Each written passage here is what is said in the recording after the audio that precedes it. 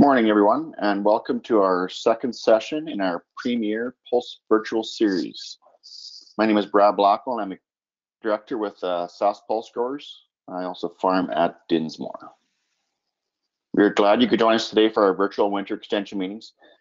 Today's session will have a live question and answer panel at the end of the presentation, so don't forget to type your questions in the GoToWebinar control panel at any time. We will answer them in the discussion later. There are also some handouts that you can access through the GoToWeb dashboard. We'll start today by thanking today's sponsor, McDougall Acres. I'm now going to introduce Sherrilyn Phelps. Sherrilyn is the agronomy manager at SAS Pulse Growers. She has expertise in pulse production and agronomy with experience in extension and research from small plot to field scale projects. Before joining SPG, Sherrilyn was a regional crop specialist in North Battleford. Joining today's with Sherrilyn is going to be Ken Wall. Ken has a Bachelor of Science degree from the U of S. He spent 33 years researching salinity at the Research Center in Swift Current. And Ken has recently been working as an agronomist with Pioneer Co-op. Since pulses and chickpeas are a large part of the rotation in that area, he's been dealing with many issues in the pulse sector. Sherrilyn and Ken will walk us through the latest update on chickpea health issues that have impacted growers in southern Sask the past couple of years. Welcome, Sherrilyn and Ken. Thank you, Brad. Everyone can hear me and see my slides?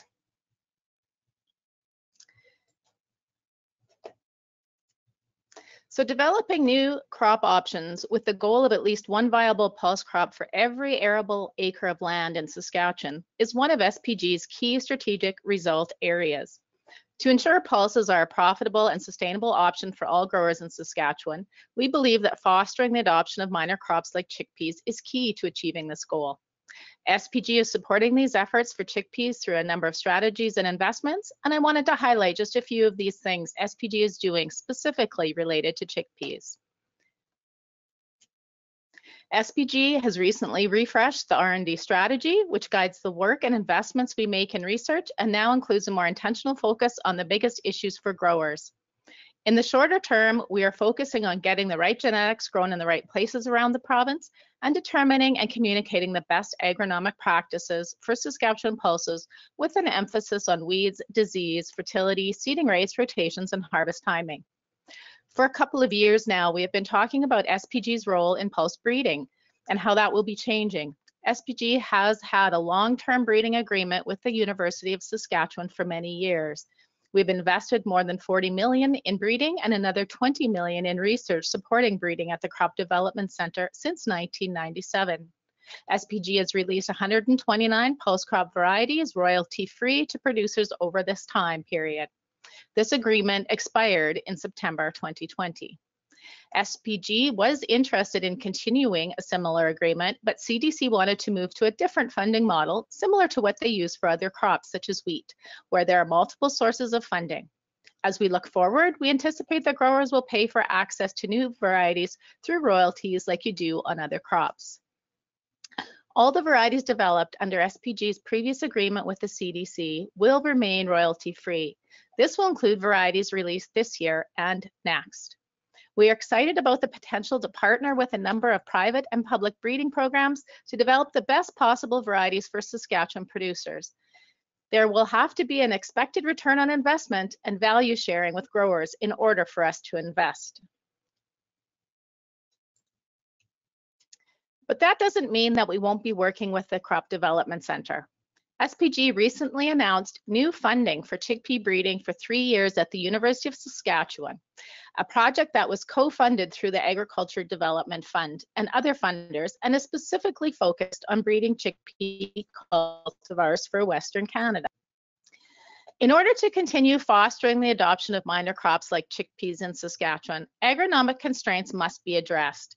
As many of you are aware, we have seen an unknown and unidentified plant health issue affect chickpeas across the province over the past 2 growing seasons. SPG has taken a lead role to identify what is going on in these fields, and I want to take a few minutes to share what we have done and where we're at. The plant health issue was brought to our attention in late July of 2019, and we visited the hardest hit areas and gathered samples for evaluation by researchers. Unfortunately, there was no conclusive results at that time, and we were hoping that it was just an anomaly in 2019. Of course, we were proven wrong, and in 2020, the issue did return. Fortunately, SPG was able to jump on it right away and see the fields early on. With public labs closed, we decided to send samples to a commercial lab, and with the help of a group of growers and agronomists, SPG was able to coordinate sample collection and gather field histories. The results from the plant samples came back in September and showed nothing significant that explains the chickpea health issue. There was no one residual herbicide, disease, or nutrient that seemed to be linked to this chickpea health issue.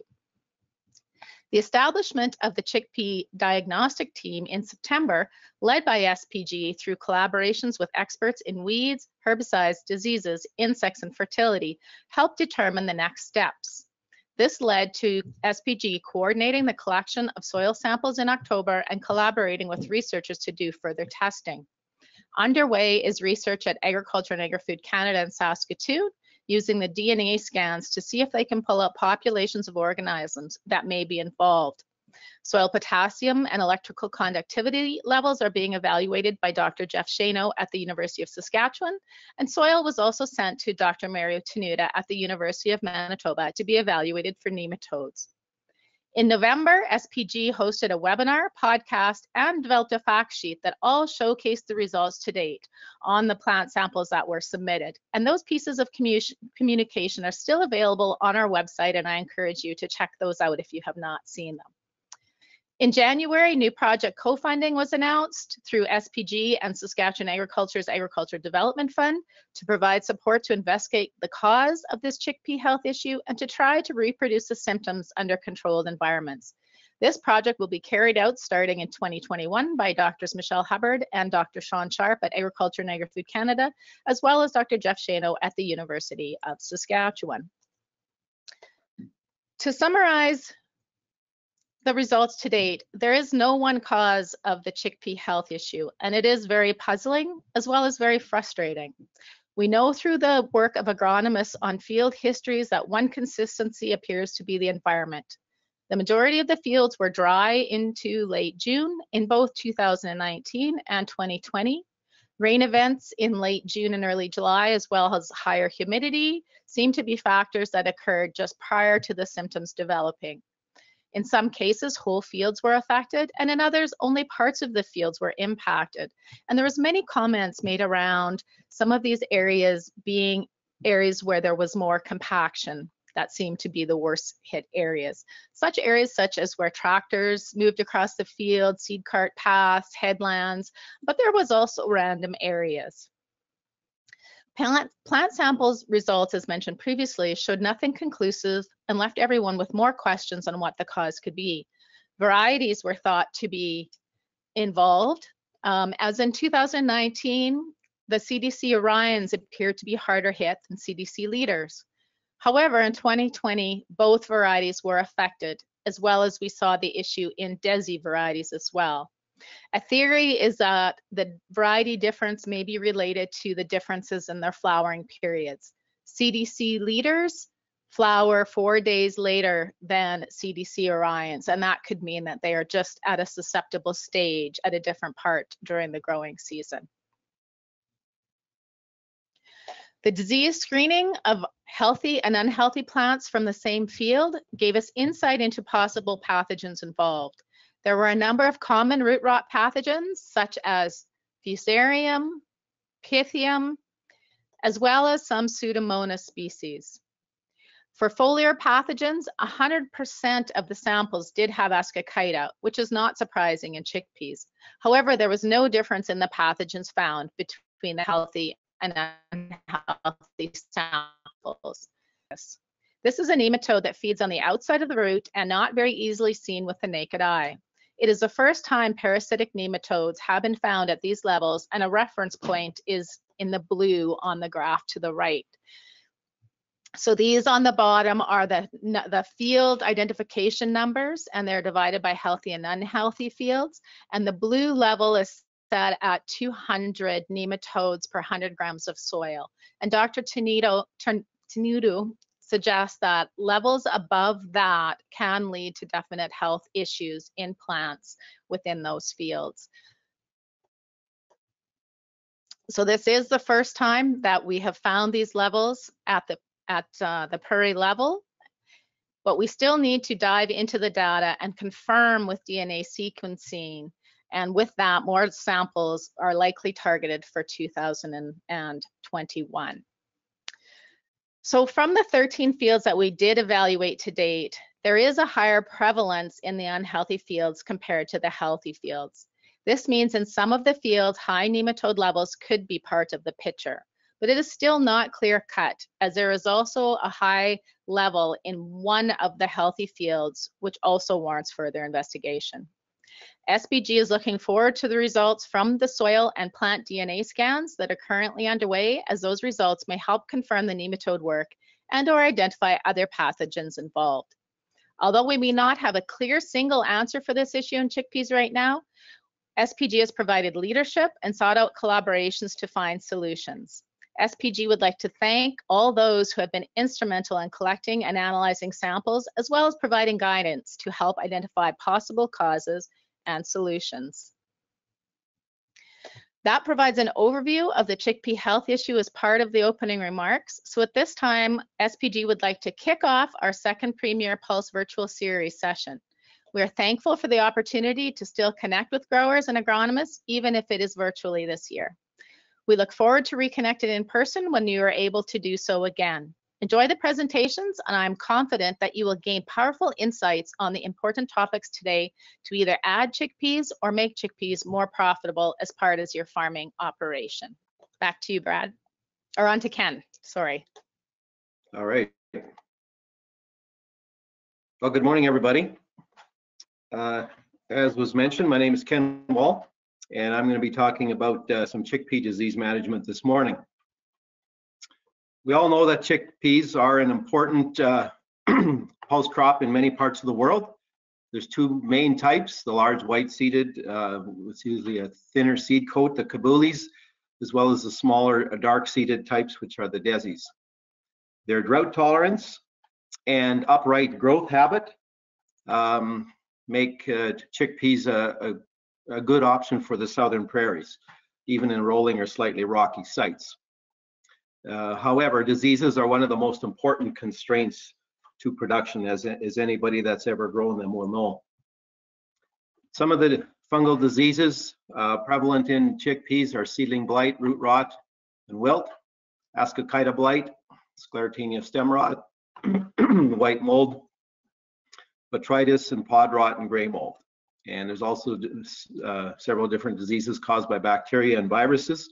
And generally, these are secondary to the fungal diseases, as well as some non-infectious diseases, or really not diseases, but environmental stress and herbicide injury, although they are significant, as they often weaken the plant and make them more susceptible to some of the fungal infections. For this morning, in light of time, I'm going to concentrate most or all of my time on ascochyta blight. I'm going to talk about some symptoms and life cycle, some control. I'm going to talk about integrated pest management, seed treatment, seed quality, scouting, fungicide applications and strategies, and then also spend just a couple of slides on discussing biostimulants and biologicals. Ascochyta blight, caused by the fungus Ascochyta rabi, and the sexual state is Dinomella rabi. Ascochyta blight is the most serious constraint to chickpea production in Western Canada.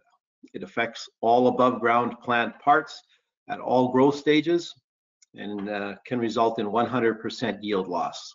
The infected seed is often shriveled and discolored, making it unsuitable for many food uses. The pathogen is normally found only on chickpea, but some isolates can infect field pea, bean, and other crop species. The lentil pathogen is slightly different. It's called Ascochyta lentis. Symptoms. Symptoms usually develop on the lower leaves as light brown lesions, often with dark margins, and spread upwards as the plants grow. On stems, the lesions are usually darker, so the dark color of the margin is not always present or prominent. The lesions may coalesce and become dotted with small black fruiting bodies called pycnidia that often develop in concentric rings. Stems that are girdled by expanding lesions soon break, and the foliage above the breakpoint dies. They're often found in circular patches in the field, and especially where the disease is spreading quickly. This is usually happening by the conidia spreading by rain splash. On resistant cultivars, dark brown pinprick lesions develop, but do not progress. And lesions on the pods lead to infection, discoloration, and shrinking of the seed in often empty pods.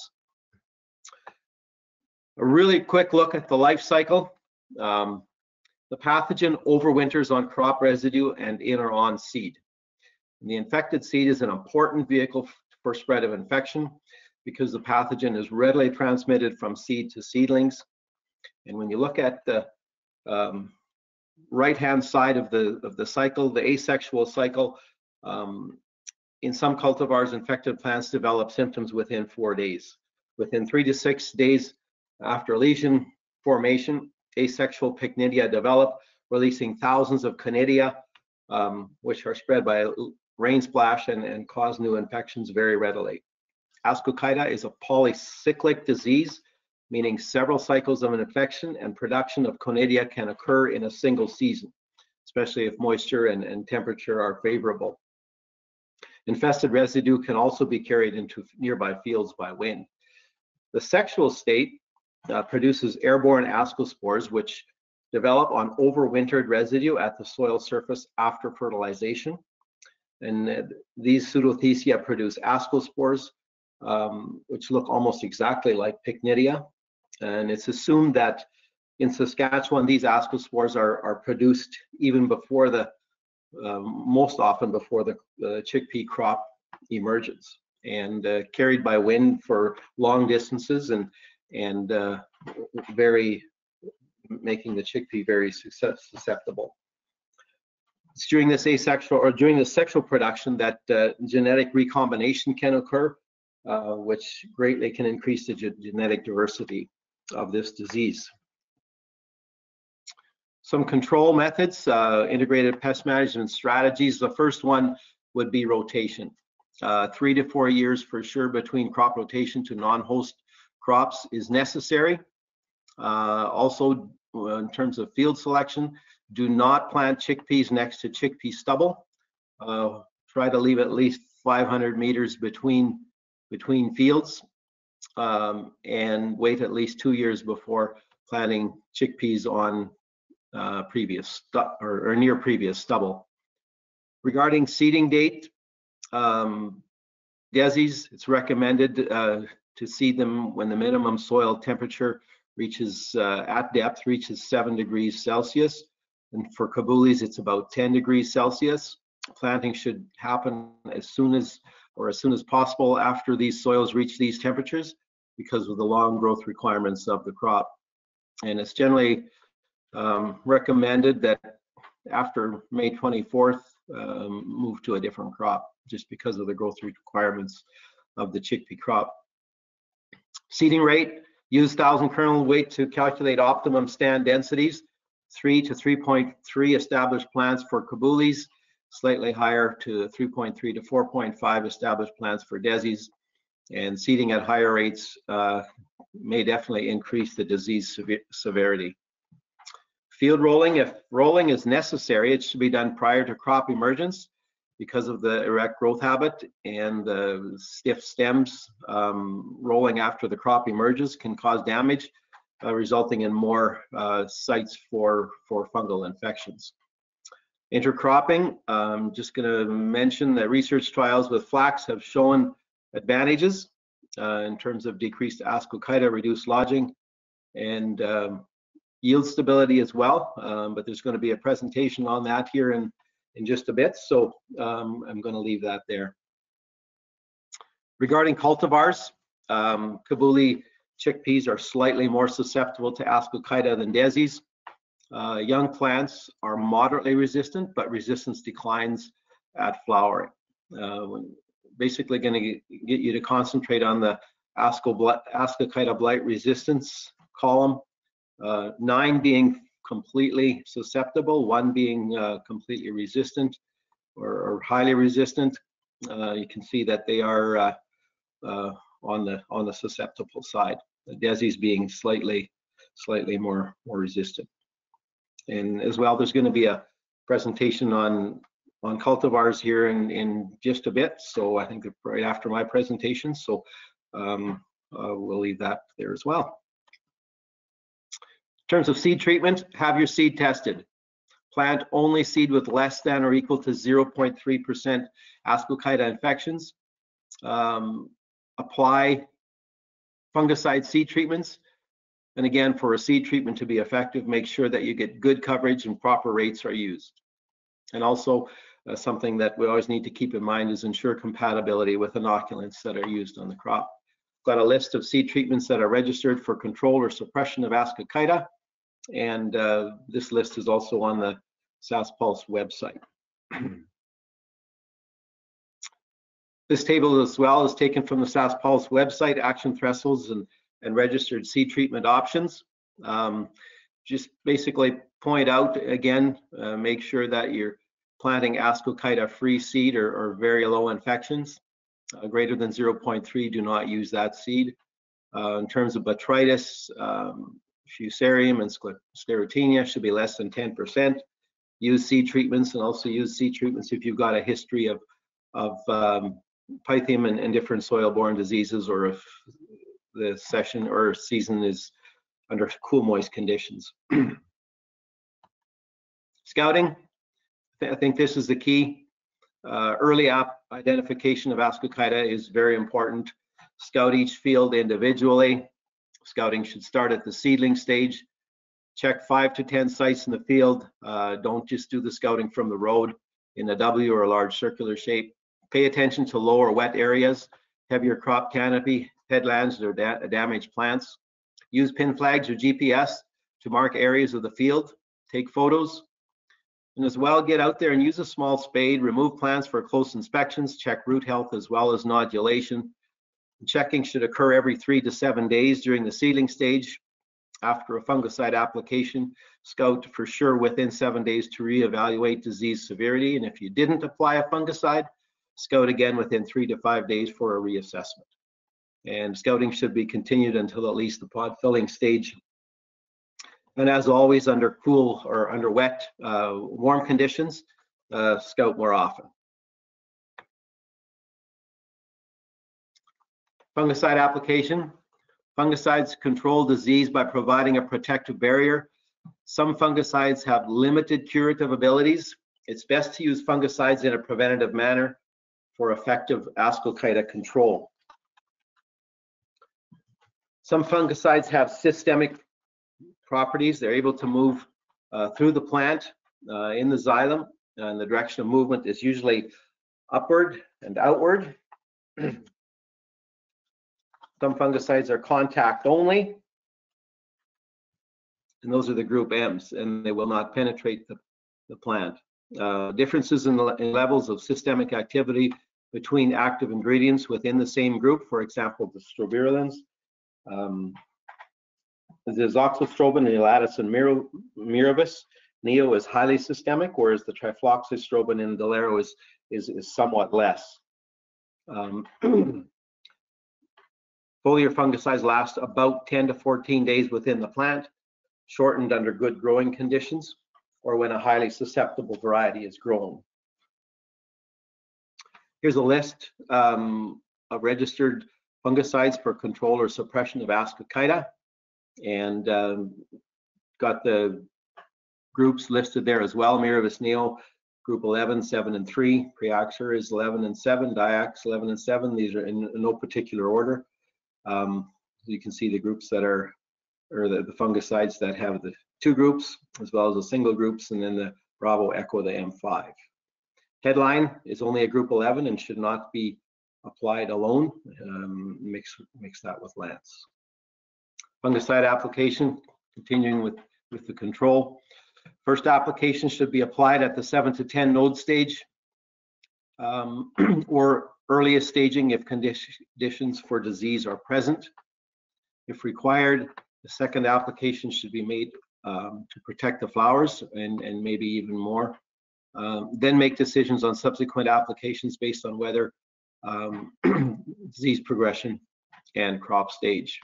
Coverage is critical for performance. Minimum of 10 to 12 gallons per acre for first application. And as the canopy thickens, consider higher water volumes. Drier years may be able to get away with 2 applications, but under normal conditions or wetter years, 4 to 5 applications may be necessary to manage Ascochyta blight. There's a great fungicide decision support list, checklist for chickpeas on the SAS Pulse website, and that's a tool that can be used to help make that fungicide decision. Fungicide resistance management. Never use a strobe alone. It's one of the main groups that was used for Ascochyta blight control in chickpeas. Was vastly overused for many years, and in 2007 it was found that almost the entire Ascochyta population was resistant or insensitive to strobies. In recent years, with more fungicide options and reduced use, it is thought that the overall resistance of Ascochyta, the population, has dropped, and believe that strobilurins currently provide somewhat effective control on some isolates in the population. As a result, never use a group 11 alone, and also make sure you use proper fungicide stewardship even with the other groups for Ascochyta management. Use a strobe early in the season.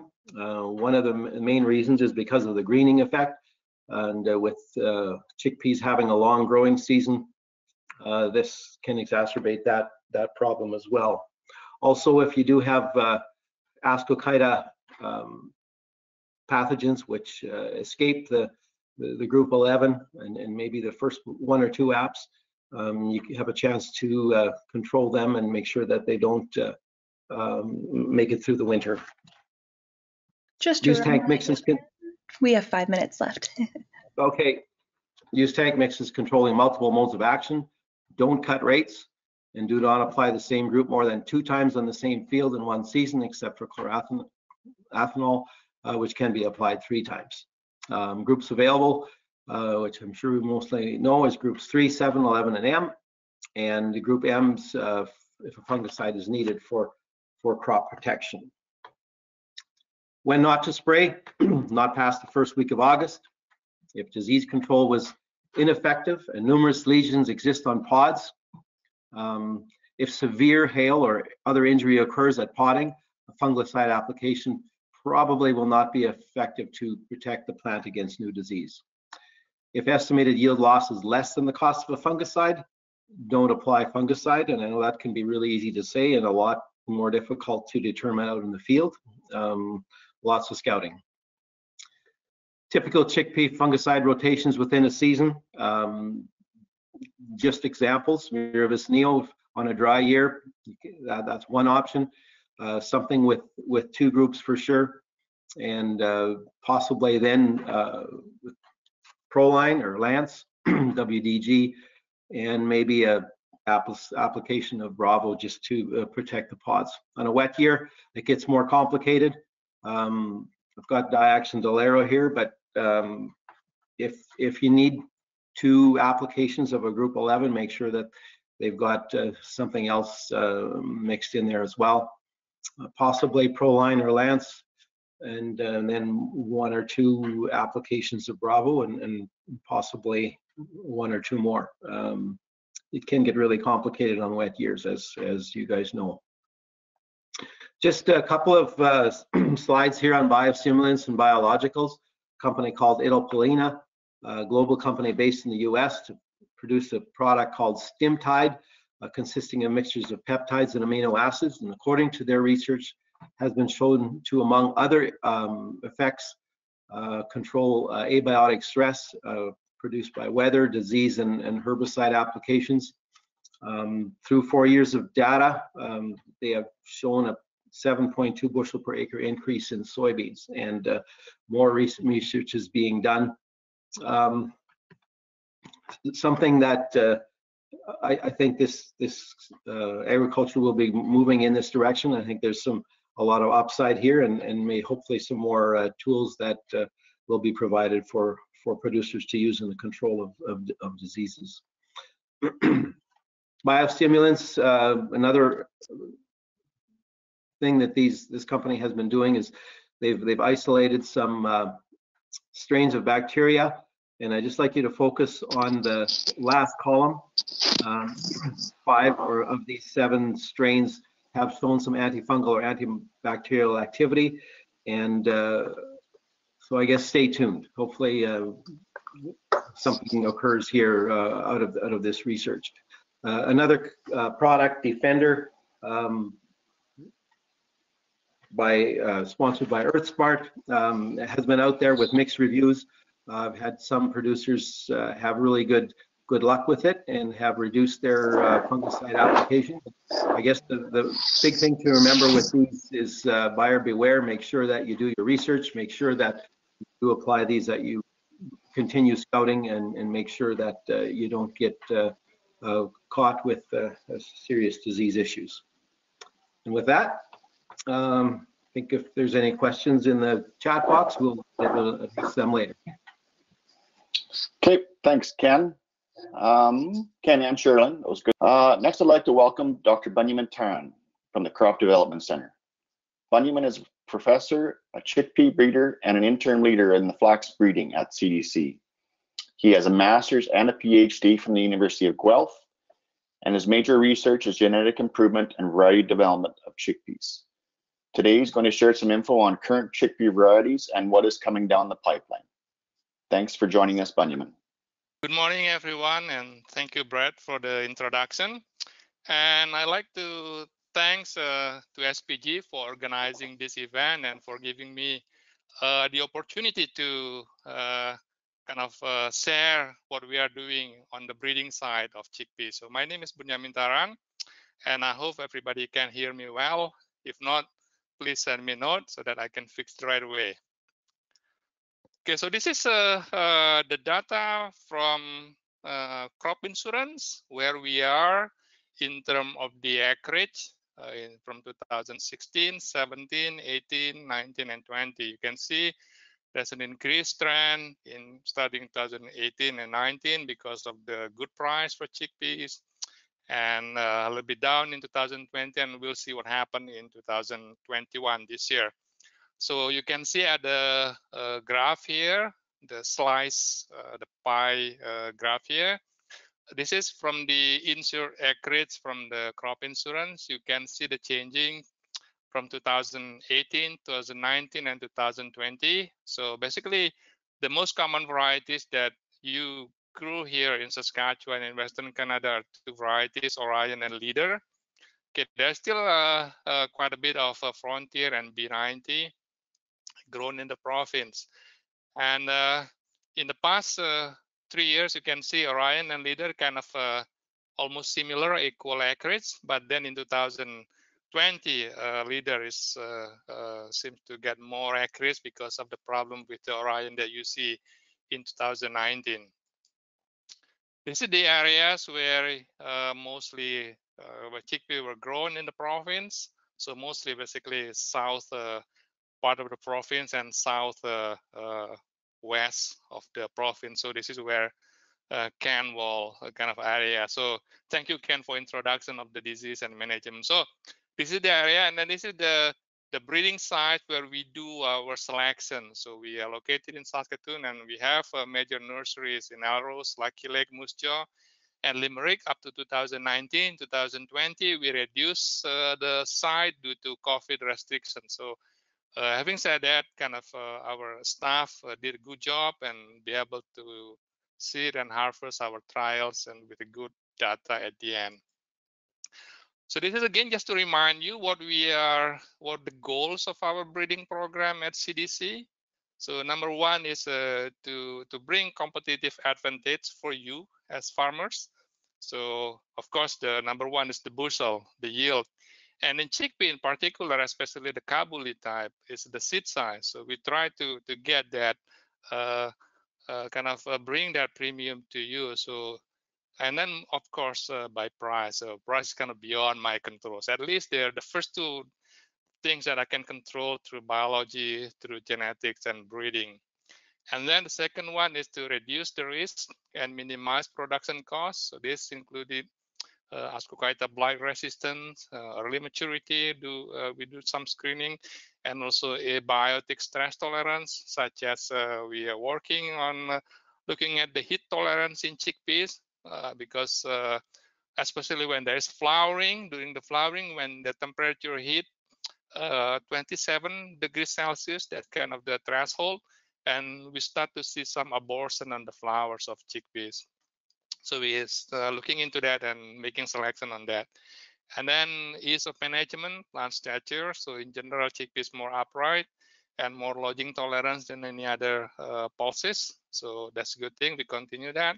And also we selecting for herbicide tolerance. So we're not doing any GM or any other method, but we look into what is available in the germplasm little by little, and we incorporate that into the breeding program. So you see the changes we have now. All the newer varieties will have tolerance to IMI type of herbicide. And then the seed quality. So beside the visual characteristic of the seeds, such as size, color, and shape, we're also looking into some of the kind of cooking quality, nutritional quality as well. So how the canning quality of the chickpeas, and in DESI, how the milling quality, how much you get after you mill the product, because of the DESI mostly consumed as a flour mixer to make a bread.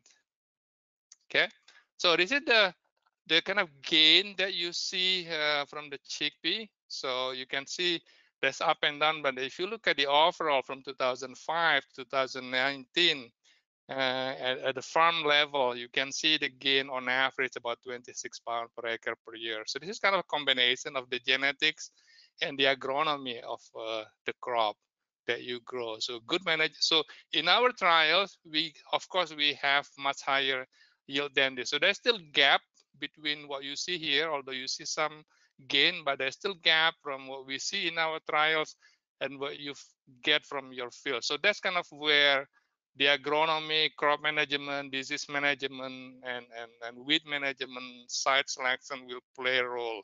How to maximize your yield kind of closer, or at least in between to what we get. For example, in our case, we can get up to, on average, 3 tons per hectare. Okay, so this is the variety of grain crops, your variety guide from the provincial government that we updated every year. So this is kind of long-term average data that we publish here from year to year. So you can see here the numbers that you see, area 1, area 2, and then the disease score. Ken already mentioned some part of this. Okay, and then seed size. Yes, as 1,000 seed weight, and also seed shape. And if you notice on the last column here, okay, in the last 3 years or so, you see there's an additional column for chickpeas where now the product, the solo or imazamux type of herbicides now registered for chickpeas. Okay, so you see on the older varieties, there are 2 varieties that are already tolerant, but all the newer varieties that come into the market will have tolerance to this. So we kind of gradually the number of lines that we say yes on the last column here will be increasing. This is just the data from the last 2 years of those varieties in our so-called variety regional test, chickpea regional test across the province. So normally we did the test around 8 to 10 sites or 10 locations, 8 in Saskatchewan and 2 in Alberta. So up to 2019. In 2020, we reduced to 4 because of the COVID restriction. So this is the data I want to show you, what we get from our those location in our regional trial. So you can see here the entries that are grown in the province. For example, Frontier, B90, Leader, and Orion. You can see Orion is kind of really down in 2020 across the 4 locations that we did our trials. Okay, so many factors, some disease and dry in some locations. Okay, and also there's an increasing score in our plots for the Ascochyta. So when we did the score, kind of at the late kind of stage, which is at the podding, early podding, late flowering, early podding stage. That's when we did the score. So the score here is done or based on the scoring at the podding stage of the crop. Just a Okay, so reminder, this is Bunyamin, we have 2 minutes left. 2 minutes, okay. I'll do quick. Okay, so this is the new varieties that coming into the market. Okay, CDC Lancer, CDC Orkney, 2019, 2020 release. Okay, you see the yield potential in 2019 and 20 average, the seed size, and then 2021 we have this 4 potential, 2 cabulis, 1 is small cabulis that is good for the kind of processing for hummus market or maybe a dog food, if you will. And then 3652 is the largest cabuli that are available.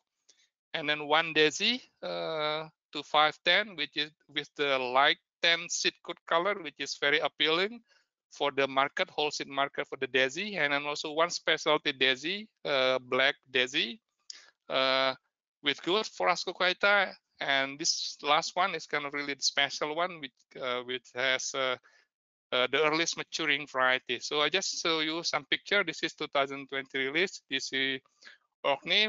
Plot was in Musjo, taken in August 11. Okay, so yield about 105 of Amit or B90, 386 per 1,000 seeds, similar to Leader. Ascochyta about 4.9, better than Leader and Palmer. And this is the small cabuli, 104% of Amit from 2019-2020, 327 per 1,000 seeds, and Ascochyta around 4.8, and this is earlier maturity than B90 or Amit. And this is the large cabuli. Okay, so about 476. So this is the largest cabuli type that is available now. Okay, about 90% of B90, 86, 90%. So there's a bit of yield penalty there, and Ascochyta around 5. And this is the Desi type, grown in Limerick. Okay, this is taken on August 14, 2020. Okay, about 103% of Amit or B90, seed weight 2091. You can see the seed color here. Light 10 seed color, as I said, is one of the characteristic looking at desirable for the Desi whole seed market. And this is the black seeded Desi, okay, very early, one of the earliest maturing varieties. Also, all of these are tolerance to EMI herbicide. So this is on August 14, the same day that I took the picture as the other Desi, but this one already kind of done almost. Similar yield with B90. Okay, so with that, I'd like to thank our staff and source for the breeding program. Thank you. I'd like to thank Bunyamin for his update. I know the board at SAS Pulse Growers is glad and we support his first-class breeding program. Next, I'd like to introduce Lana Shaw. She's the manager at Southeast Research Farm. It's a nonprofit farmer-directed research center. Lana's got a master's and bachelor's degree from the U of S and has worked in agronomy for 20 years. Today, she's going to share her research and the many benefits of intercropping chickpeas and flax. Welcome, Lana. Thanks. I'm glad you could join us on this cold day when it's not nice to do other things outside today. So I've been working with chickpea flax intercropping since 2012. And there's a few pictures there on the main slide. We're going to cover things like disease and the crop separation and what the harvested grain looks like. So this is what I do. I do fairly large scale agronomic plots. There's me, Shal Hubbard is here, Bill May is here. We're collaborating on this multi-site project. This is our location. This is what the trial will look like. There's side-by-side plots of monocrop chickpeas here. This is the chickpea flax. And there's a big maturity difference, big disease difference. Those are the kind of things that we're pulling out. And sometimes I just sit there and look at these and try to figure out what these plants are trying to tell me about what works and what doesn't. So why are we talking about chickpea flax intercropping, and who on earth came up with this? Intercropping, growing more than one grain crop simultaneously, has been kind of a old farmer trick for decades. It's never been very popular. It was kind of fringe. There's been a little bit of research done on it in the 80s and 90s. And the first person that we know of that had tried chickpea flax was Colin Rosengren, who took an idea of flax and lentils and said, well, maybe I'll try chickpeas. And it actually worked. He figured out how you could make the combine thresh the flax bolls and without damaging the chickpeas.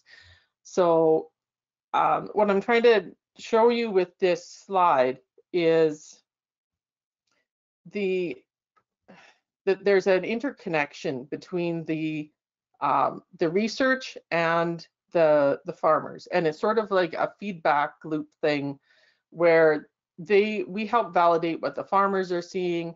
The farmers' information helps us design better research trials, which then further allows more farmers to uptake the practice with some validation and instructions from the farmers on how to actually accomplish this, because this isn't a minor change. This is a really different production system.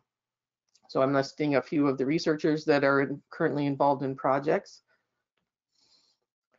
I've called around and tried to gather my contacts on the chickpea flax thing. Because I've worked in this since 2012, I've had contact with a lot of people that are doing this. So this is not Saskatchewan crop insurance acres. This is the acres that I know of. And Saskatchewan crop insurance acres are lower than these acres because a lot of people either aren't using crop insurance or they're not reporting properly.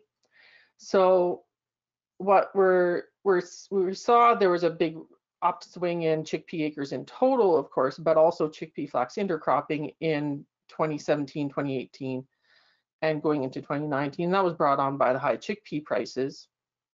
And that's on a downswing now for chickpea monocrops and intercrops, but we'll see how it holds up. So there's about a dozen farmers that I know of, or a bit more, who have been doing this every year.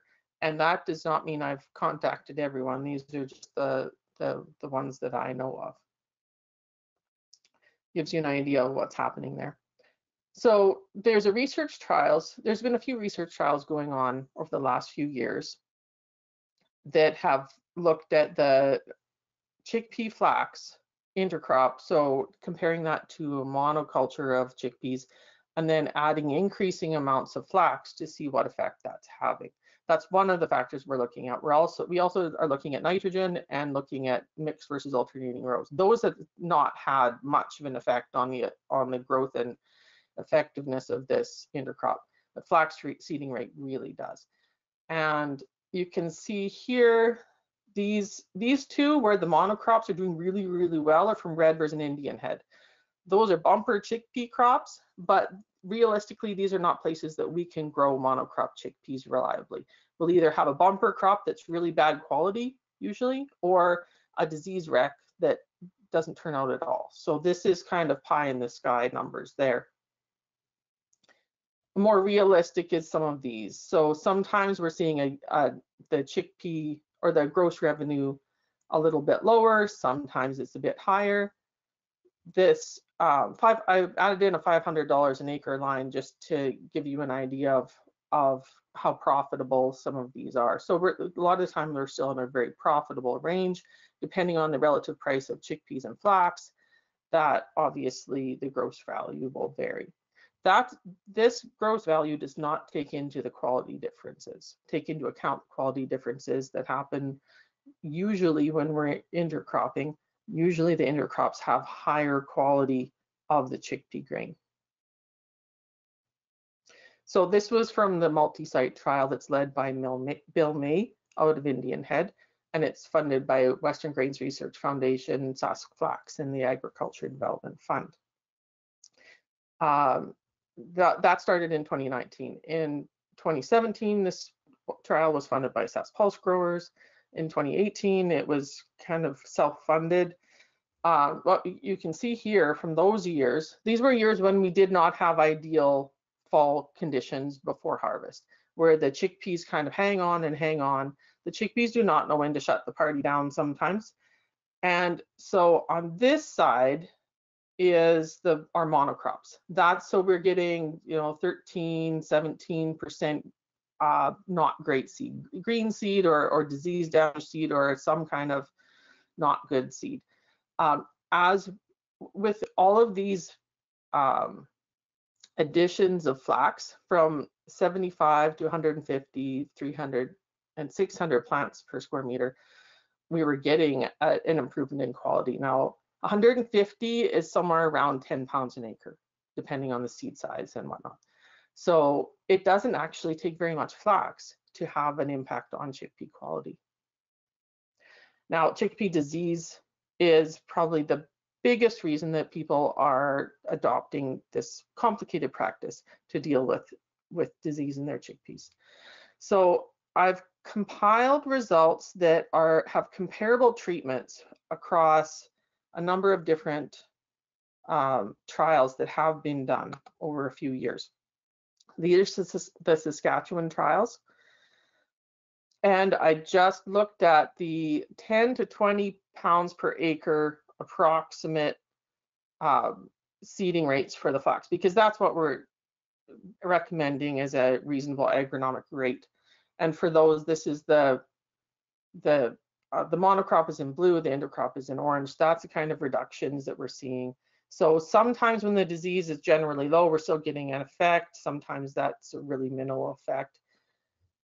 So we've had there were statistically significant differences, even with only 10 foot by 20 foot long plots. We're still getting statistically significant differences with a disease that spreads really easily. And that's almost surprising to get those sort of effects.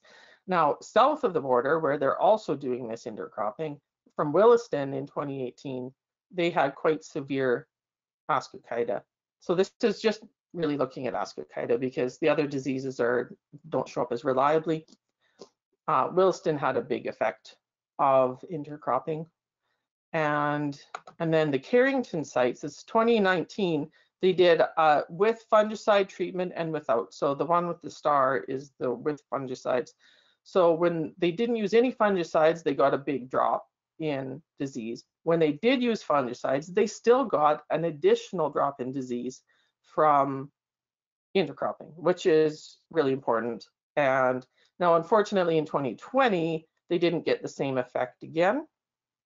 But that's suggesting that there's something interesting here that we need to delve into more to figure out what are the additive effects of intercropping with using fungicide, and can intercropping replace some of those fungicide treatments effectively. Now, I'm taking this little complicated bit of multi-site data, and I've plotted it on an XY chart here. So this line, if they're below this line, that means that the intercrop is reducing disease. There's no site years that were above this line, which means that intercropping never increased the amount of disease. When I talk about this with some people, they think, well, that would increase the humidity in the canopy for the chickpea, so it would increase the amount of disease in the chickpea, which we have never seen in any trials. There's statistically significant differences, and it is in reducing disease. Do we know why this is happening? No, we don't know how it's happening. But it does seem to be related to the amount of flax. So the more flax you have, the less disease there is. However, you also get less chickpeas. So there is a balance. There were situations where there was no difference, but that was generally in situations where the disease was really patchy in the plots or the disease was really low. So an additional source of this information is the Ascochyta blight surveys that Michelle Hubbard has been doing in charge of the last 2 years. And she sent me slides from the 2020 survey. There was a 2019 survey, and I haven't included that data. It was similar. So it's looking at a number of different things, but we'll concentrate on the intercrop versus monocrop for this. So they sampled commercial chickpea fields across the province, including in traditional chickpea production areas. They didn't have paired sites generally where there was an intercrop field right beside a monocrop field. So it's just whatever happened to be out in the countryside. And this is what they found. There was lower disease in the intercrops, even though they used less fungicide. So it wasn't just that they skipped doing fungicide and let the disease run rampant. There was still less disease, even though they were using less fungicide. They weren't using no fungicide. There is 0.5 is the average. So some were using 1 and some were using 0, and there's probably a few that were using 2. But that's what this data set is showing, and there was statistically significant differences there. And Michelle Hubbard is the source for this. So if you want more information, you can check with her. Conclusions from various trials that have been done by me and Bill May and Michelle Hubbard and a few other people over the last 7 years. When you increase the amount of flaxseed, you also are lowering the amount of chickpeas you will get in the balance. You get more flax, but less chickpeas. You're going to get less total generally when the flax rate is too high. So the amount of chickpea grain goes down, but you're adding in a flax component. So the gross crop value is comparable to the monocrop. Now that can be quite a lot higher under some conditions, but under some conditions it can be lower. When you factor in the savings on fungicide, that makes this attractive to people. So when you increase the amount of flaxseed, you get less chickpea disease. So there's a balance. So there's green seed. So maturity is affected by intercropping, particularly in those years when there's moisture and any available nitrogen to the chickpea crop as it's maturing. And anyone that's grown chickpeas for a while knows how chickpeas react when there's some fall moisture. So it's not a fail-safe. I have had it where the intercropping did not bring them in well enough, but the monocrops were a lot worse. So I think of flax as a buddy crop. It tells the chickpeas when it's time to pack it in, the party is over, and it is time to go. So it helps them ripen on time. You can see here there's a little green seed here. So it's not a complete fail-safe, nothing is. 2020 was a miserable year for trying to grow chickpeas, but this is David Kuchar from Kindersley, who's on Twitter lots. And this is an interesting option for that part of the world that's currently struggling with their lentils because of Aphanomyces. So how do you harvest that? I've been told so many times by people that there's no possible way you can harvest that, and I obviously don't know anything about combines.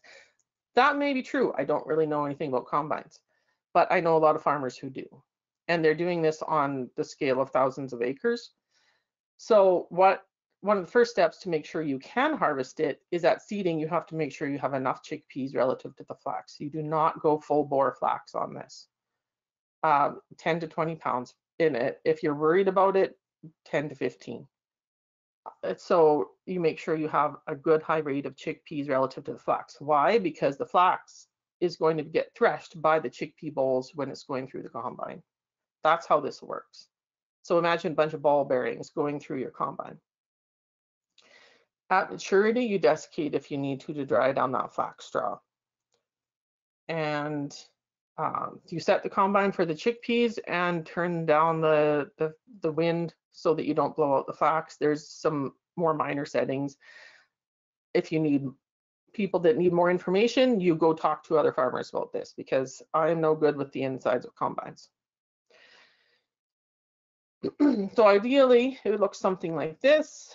It's not full of flax bolls. You don't have to separate all the flax bolls and rethresh them if things go well.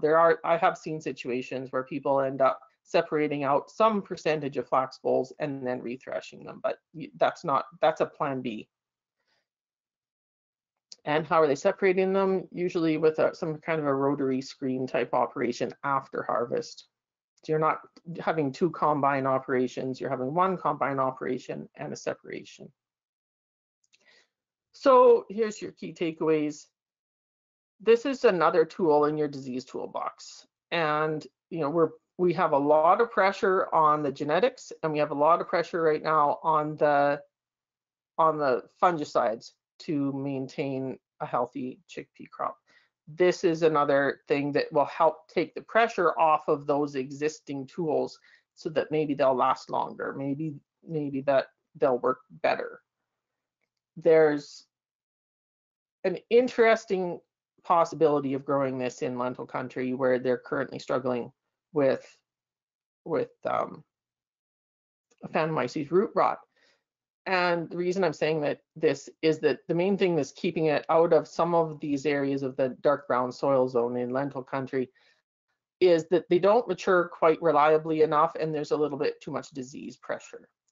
By intercropping, you've reduced both of those. So it effectively seems to be making the chickpeas more adapted to a larger area of the province. There is a limit to that, of course.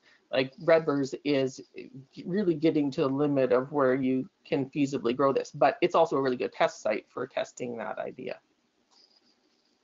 As is Indian Head, that's not traditional chickpea country. So if you want to try this, the starting guardrails, this is my guardrails, stay high on the chickpeas and go 10 to 20 pounds an acre of flax. Play in between there, try varying the rate a little bit and see how it turns out. But if you want to not have to make powder out of your chickpeas to thresh the flax, don't go too high on the flax. You can pencil in fewer applications of fungicide, but obviously you should be monitoring that. And this is a crop that you want to protect. So we're usually, when we're doing trials, putting one application on at around flowering time in the chickpeas when the rows are closing in, and then just monitoring it after that, and you kind of let it ride. So, and that's similar to what a lot of farmers are doing, unless it's wet, and then they might go twice. And connect with other farmers, particularly on Twitter. There's a hashtag there that can help connect you with other farmers that are doing intercropping that have some years of experience. Just so you know, Lana, so, we're at 5 minutes left. Okay, so crop sequence, how do you, and some of the other agronomic information, you can use authority herbicide on both of these and a grass herbicide. So it's best to put this on a cereal stubble. Don't put this on canola stubble or mustard stubble. You have no way of cleaning out your brassica weeds, and avoid fields that are bad for volunteer, any kind of brassicas or brassica weeds. And the intercrop stubble is quite nice. It's not the same as a flax stubble that you really have to fight with. Here's a quick clean. There's a different kind of rotary screen thing. These are relatively cheap and available to do on farm. And it just involves a lot of augers and trucks going every which way in the yard. That's generally done on farm. I think I'm all right for time, so I'll run down some acknowledgements. These are some of the like people that have been involved besides me. Bill May at Ag Canada in Indian Head and his technical staff, and Dr. Michelle Hubbard came on in 2017, and she's the pulse pathologist out of Swift Current, and she's been very, very helpful at raising the bar on our ability to do disease work on this chickpea flax. And then we've got our staff at Redburs, of course. The Dr. Mike Osley is the scientist out of NDSU Carrington. Dr. Claire Keane is the scientist out of Williston. And then the intercropping farmers, thank you for telling me your acreage. and just telling me what you're doing. And this has been funded at various times by a few different organizations, including SAS Pulse Growers for a couple of years. And this is how to get hold of me. So I've got our the website, the Twitter handle, which I'm on a lot, my email, my phone number. So if you actually want to try this, I am available to talk you through some of the decisions that you need to make and answer questions. And that's mostly it. I put in a few extra slides just in case I had time. There's another typical setup for the separation on farm. So there's a quick clean, there's trucks and augers, and so you end up needing a lot of augers usually, and a few different bins. One of the issues with this is that you're going to need more bin space to be able to do all the separating. People are storing this on farm until after harvest. We don't have the parameters for how to do that safely because there's never been storage trials done. There might be some coming up, but it's the key is just to keep an eye on it, put some air through it, and separate it when you have time. It seems to store quite well as long as both of those crops are, if you hand separate them, or dry in their own right. Okay, that is all I have. Okay, thanks, Lana. That's nice for you to share your experience. Our next presentation is Greg Bartley. He's from Pulse Canada. Greg is a bachelor's in ag and a master's in plant science from the University of Manitoba. As the Director of Crop Protection and Crop Quality of Pulse Canada, he works to ensure crop protection products in the global marketplace. Greg is also going to present on harvest management options, as well as market access issues from the products we use. Welcome, Greg. Perfect, thanks, Brad, and good morning, everyone. Pleased to participate in this Chickpea seminar. As Brad mentioned, this presentation is going to be more on the lines of the market access side of things and some considerations as far as what to think about, as we choose our harvest management options, and maybe what's coming down the line into the future of future considerations as well. So with that, just briefly want to go over who we are at Pulse Canada. So Pulse Canada is a national commodity association that represents both the growers and the traders and exporters and processors of pulse crops in Canada. So through the member organizations such as Saskatchewan Pulse Growers, but also through the Canadian Special Crops Association, that is that organization that represents the exporters of pulse crops. What we do at Pulse Canada really comes down to one main area of work, and this is really just to contribute to the profitability of the Canadian pulse industry. That's our main focus and what we do every day to strive towards that. We split that into two different files, although there's much more that goes on at Pulse Canada, but it can be split into the corporate affairs. And this is really getting into that market access and making sure that we resolve any market access issues, but also take a proactive approach to stay ahead of them, try to foresee them before they come and make sure they just don't happen. So this is transportation, this is any issues as far as sanitary or phytosanitary issues, MRLs, things like that. The other side is market innovation, and this is really to build demand. So build new and sustainable demand for Canadian pulses. Make sure we're not reliant on a couple large markets. Try and diversify into many different markets as that is beneficial for the long-term sustainability of the pulse industry. If we take a look at the global pulse industry and where Canada fits in, when it comes to top pulse producers, we know that India is by far the greatest producer of pulse crops. However, Canada is fairly close as well. We produce about 10% of the global pulse production, so we are fairly high in that. However, when we look at pulse exports, Canada is by far the greatest exporter of pulse crops, supplying about a third of the pulses into that global marketplace.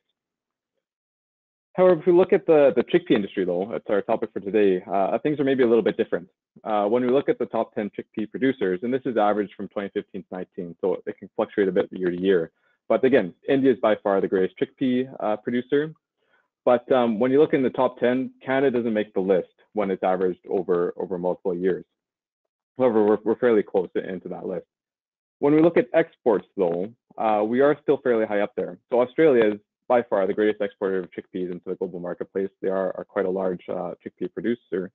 But we are, on the list down to about the fourth or fifth exporter of chickpeas. So if you compare that to, say, chickpea producers, where we really aren't in the top 10, but we really jump up in exporters, it's really showing that how reliant we are on export markets for our pulse production, and just the vast majority of our chickpea acres are exported. So it's really important. Just breaking down our top 10 chickpea export markets. This is for the previous grain year, so 2019-20 grain year. Pakistan was our greatest export market in that year. However, the United States is there as well. It's a fairly high. So this is encouraging when we do have, let's say, domestic or North American markets. I would consider these to be a bit more stable, and it's nice to see that we have this domestic focus on some of our exports of chickpeas. And this is things like where hummus is such a large staple in many households now. It's really driving into that market and other uses. When you look at the other markets, again, it definitely breaks down when you get into the top 10. They get smaller and smaller, but I think it's just showing that there's many small different markets, but they all add up. Example of this is the European Union. When you break down the EU into little different markets, it really doesn't, it's not a whole lot individualized. When you bring the EU together as a block, they're about our fourth largest market, so it's definitely significant. And finally, just driving the point home that we are export reliant. 85% of our pulse crops are exported. For chickpeas, I imagine the statistic is fairly similar, and we export to over 120 different countries. Again, maybe not all for chickpeas.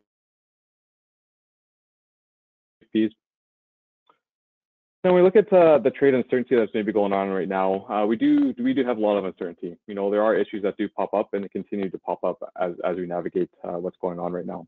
So sanitary trade issues continue to evolve. This includes things like crop protection products and maximum residue limits, and I'll be diving into this later in the presentation.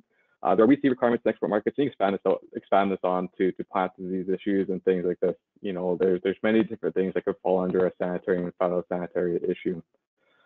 We all know about the quantitative restrictions. These are still ongoing, and seeing India adjust their quantitative restrictions and even their tariffs just creates this uncertainty.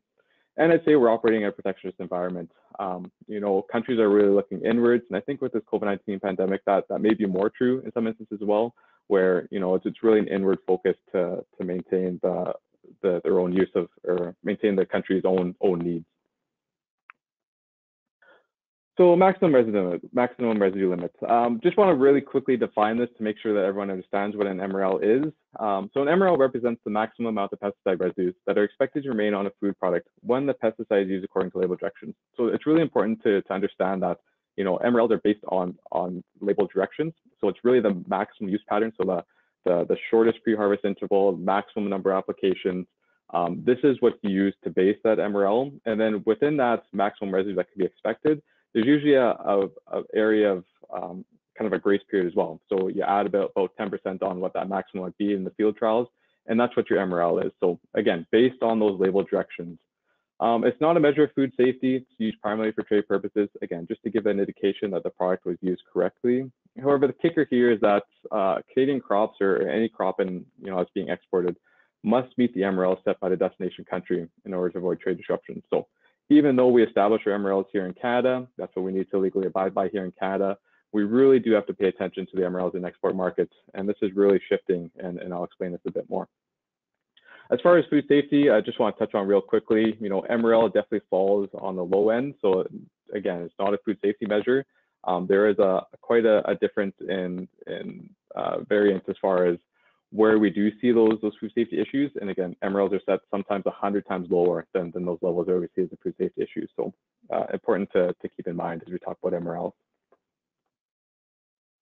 When we look at MRLs in the global marketplace, I'd say the trading environment has shifted. I think we always used to refer to this as is shifting, but it's definitely shifted. Things that are contributing to more MRL problems, or why this is becoming more of a topic of the day, is many different factors. So the first one is differing MRL policies in export markets. If you look at this figure here, it kind of breaks down the different options as far as how countries view MRLs. So for example, in Canada, we maintain our own national MRL list. We establish our own MRLs, and that's what we have. So it's a national list. However, other countries may have their own list as well, so national list, but then they could defer to the international standards of Codex. It's a body that comes together and establishes MRLs for the global marketplace. And some of these markets have their own national list, and if the MRL is missing, then they defer to Codex. It's a really good situation to ensure that you're not missing an MRL as a fallback onto that international standard. Some countries don't have a national list, they just defer to Codex and just rely on that. A lot of smaller countries do that, and that's a good option. Or there's deferrals as well. So let's say they have their own national list. If they don't have an MRL, they defer to Codex. If there's no MRL Codex, then they defer to EU, US. Again, just policies in place to make sure that an MRL is established, and that's really good. That's what we like to see. When countries only have a national list and don't defer to anything else, that's when we have problems in the cases of missing or misaligned MRL. We're seeing heightened monitoring and testing of residues. It's started to become cheaper to test for residues, and I think the sensitivity of these tests has been increasing as well. So a lot more countries are getting into it. They have the capacity to test for now, and it's why we need to pay a little more attention to our export markets, maybe where we didn't in the past. So it's important to stay on top of this and look to see where the monitoring is happening and make sure that we're meeting those requirements. Default MRL policies is important just to highlight. So a default policy is in the case where an MRL is not established, so there's no MRL in that market. What do? Do they default to a certain level? So for example, in Canada, our default MRL policy is 0.1 parts per million. So if an MRL is not established, it's 0.01 that they would test for. In the EU, for example, their default MRL policy is 10 times lower than ours. It's 0.01, vastly different. And these are all things to take into consideration when we're reviewing MRLs, and maybe we don't have an MRL in place. What is that default? What type of level of sensitivity of data do we have to look back on? And do we know if we're going to meet that or not based on that default MRL policy? The precautionary principle is an interesting one. Typically, the precautionary principle is maybe applied to things like GMO products, whereas quite a few years ago, maybe it's just a lot of uncertainty. The precautionary principle used in the case where you're just not sure what those long-term risks are, so you tend to take a restrictive approach. We are seeing this being applied to crop protection products more and more, which is quite concerning. I think there's more studies happening that countries are wanting to look at or investigate further. And as I'd say that the European Union is one that's really been driving the precautionary principle in a lot of their policies, but again, it's spreading to other export markets. For example, Mexico is a market that's recently taken this approach, and it's getting into some of their policies as well. So it's something to keep an eye on. And finally, the last one is really increased sensitivity towards pesticides and residues. I think glyphosate's really a key one here that everyone's aware of, just the sensitivity around it. But again, it's residues in general. It's important to recognize what the end users are requesting, and those end users are consumers. So that does unfortunately drive into a lot of decisions that are happening, and maybe some of the policies where they shouldn't be. So something to keep in mind. So I touched on the European Union. I just want to take a quick moment to maybe just update everyone where the EU is at as far as the crop protection policy directions, and maybe where we're seeing things go into the future. So the EU, under the Green Deal that they've announced quite a while ago, so the EU Green Deal is a plan to make the EU carbon neutral by 2050. So under the EU Green Deal, there's multiple different policies in place or proposed. And last year, the EU announced their farm to fork strategy and biodiversity strategy. Again, this is just a policy that sets direction. It's not a policy that's set in place, or these are the things that are coming are actually law. It's really setting the direction. So the farm to fork strategy, there's some things in there that may be a little concerning as far as that direction. Obviously, the crop protection side of things, it's the direction for 50% reduction of the use and risk of pesticides. So think of in your own farm, reducing your pesticide use by 50% and what that might look like. So this is where the EU is going. Again, it's strictly use. I think what we'd like to see if we're looking at a reduction, it'd be nicer to see reduce the impact of pesticides. Focus on the outcomes rather than the strict reduction. But this is the policy direction. So they're trying to reduce their use. There's other things like 20% reduction in the use of fertilizers, increased agriculture, greenhouse gas reduction targets for over 50%, and 25% of agricultural land to be used in organic farming. So high-level targets that they're working towards developing legislation to help meet. So that's the direction. The biodiversity strategy, much the same. Something to highlight here within the 2050 vision is actually this last piece of global contribution. I think this is important to highlight here, is that even though this is the EU crop protection policy direction, we're seeing signs that the EU is not just trying to develop the policy for the EU. You know, I think there's clear indication that they're trying to bring everyone with them. So how can they influence crops coming or product coming into their country or in the EU, and what implications that'll be. So it's not just EU policy direction. I think there's a push to bring everyone along with them. So what's the implications of Canadian agriculture?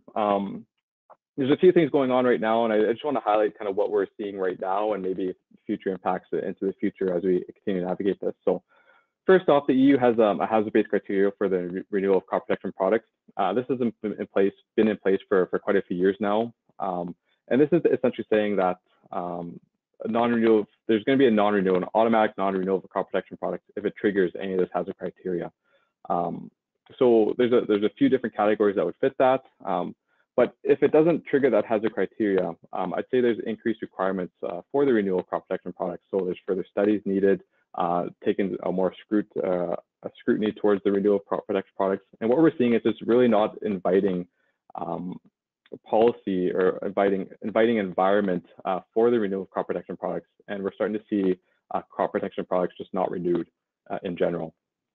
So the reason why that's a problem is that if a crop protection product is not renewed, it has the potential for the MRL to be revoked 2 years after it's not renewed, unless an import tolerance is put into place. In some cases, it's not possible to get an import tolerance applied. So what we're seeing is MRLs being removed. Now, as I mentioned earlier, when MRLs are removed, that impacts us because then we have to meet those new MRL requirements, and it's that default MRL policy of that 0.01. So the most recent EU MRL revocations that are relevant to pulse crops is the chlorofluanil MRL. So this was announced a few months ago, and it's set to be revoked to August 2021. And also clethodim. Clethodim's been revoked as well, and it's going to fall down to a default of 0.01 of October 2021. Again, I'm not saying this is going to cause concern for our pulse crops. I think I'm just highlighting here that this is what's happening. And we're trying to take a close look to see if it's going to cause problems and what potential that might be into the future. The next one to keep an eye on that we're trying to keep a close eye on or anticipating into the future is the glyphosate. So glyphosate is going to be coming up for renewal in 2022, and it's really interesting to see how the EU approaches this one, knowing that the previous renewal was quite controversial, and just thinking ahead of what the potential implications would be if it was not renewed. So something to think ahead about those potentials to come. And finally, the EU policy direction and other export markets. So as I mentioned, it's not just an EU situation. I think other countries are looking to the EU and that direction may be following as well. So we've already seen this in pesticide bans announced by Vietnam, Thailand, India, and Mexico, as I mentioned. So other countries are, taking this restrictive approach as well. And I think that may be a greater concern than strictly what the EU is doing.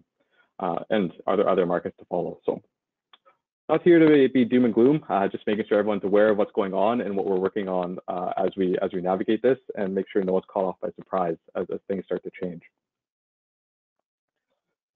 So now that we have this bit of background, we know there's challenges out there. What are we doing at Pulse Canada to help manage this risk of MRL noncompliance? We really break this down into a short, medium, and long-term approach to navigating these MRL noncompliances. That short term really being to mitigate, again, not eliminate, but mitigate the immediate risk. So if there's some of these actives where we know there's a low MRL in export markets, we know it's going to be a challenge. This is really important to just communicate that to the industry. Know that this vulnerability exists and do what we can to mitigate that. A lot of this is really communicated through the Keep It Clean program. It's really important to stay up to date with what messages are being promoted through that program. As that's where we try and get it out to the industry as wide as possible.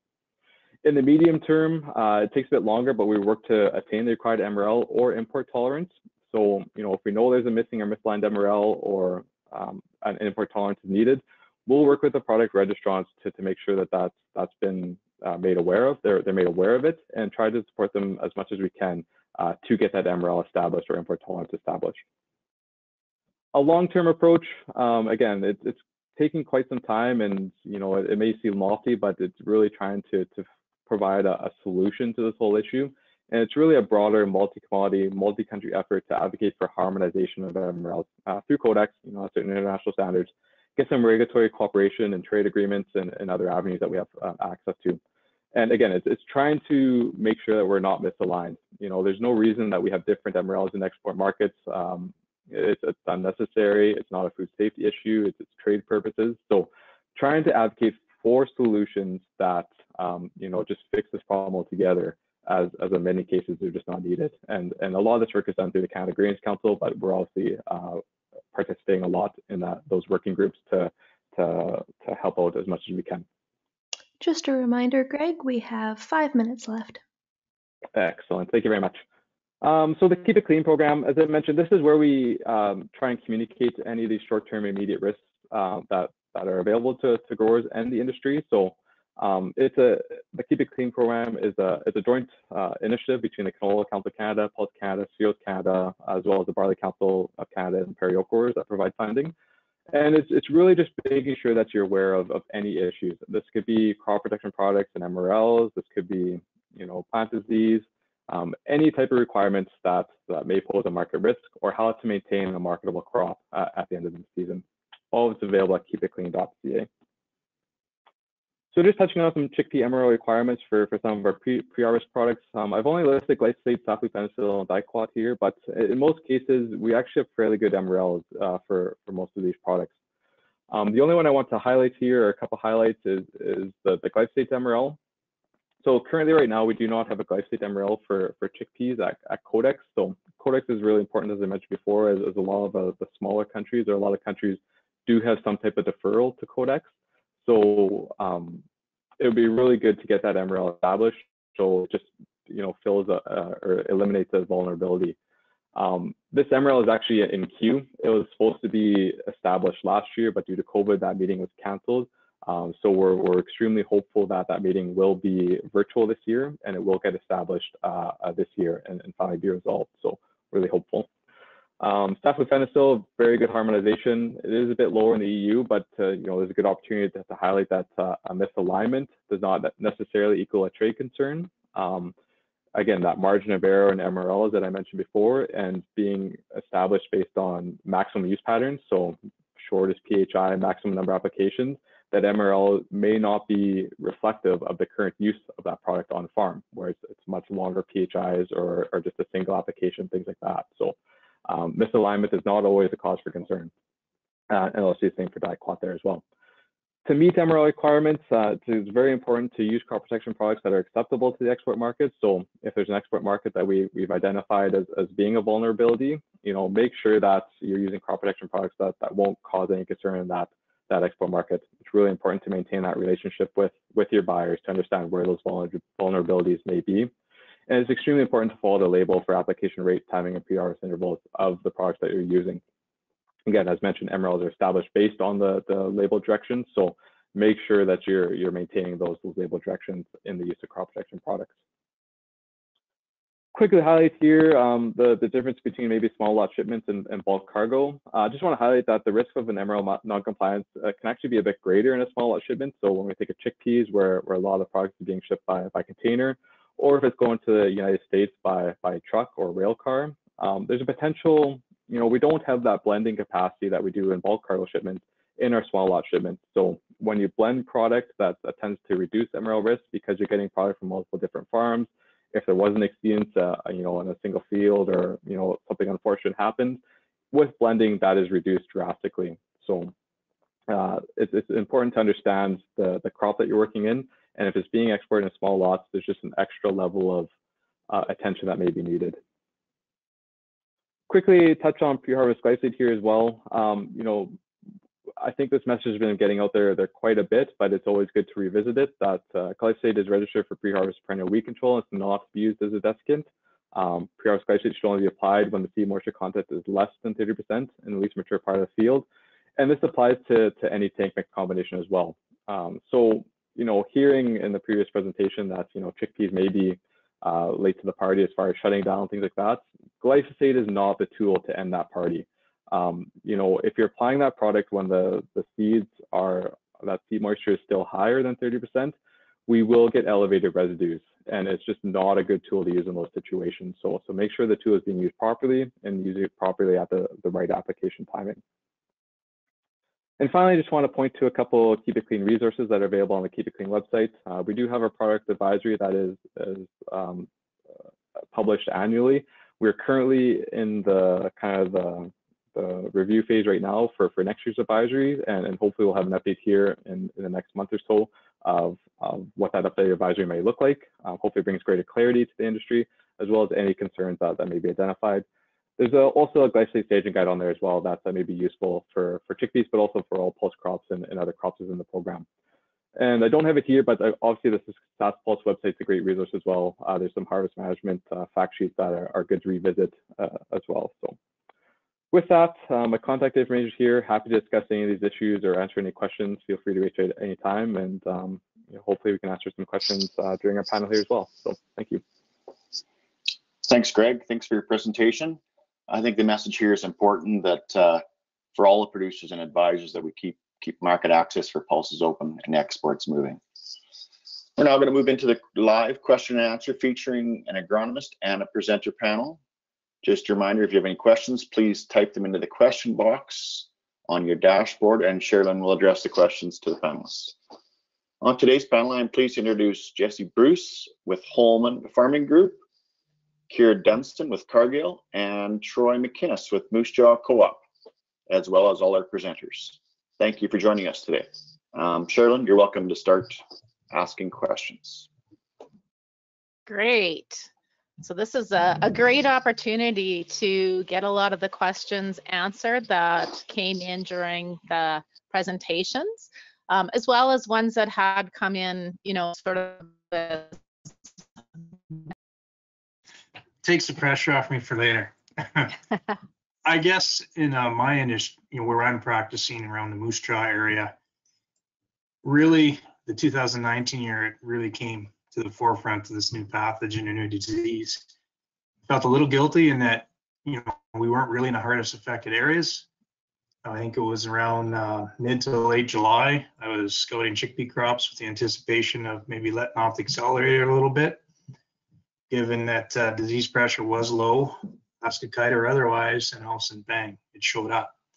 Now, from my perspective, very light pressure, some of the wilting of the leaflets never really had an effect on my yields, or my growers' yields, I should say. I sometimes treat these crops like my own. But, you know, it's there, it's noted both years, and it hasn't really been a yield influencer, but it gets your attention. So for my area, that's what we've seen.